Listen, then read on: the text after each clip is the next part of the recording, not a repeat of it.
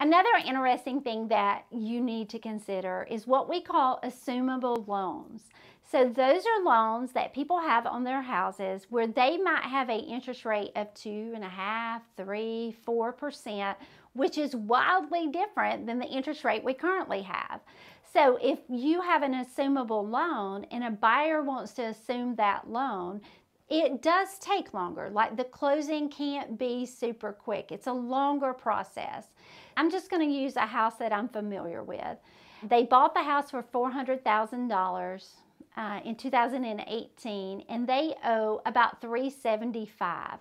So if you were buying that house, you could assume that $375,000 that's still owed on the mortgage at their interest rate of 2.75.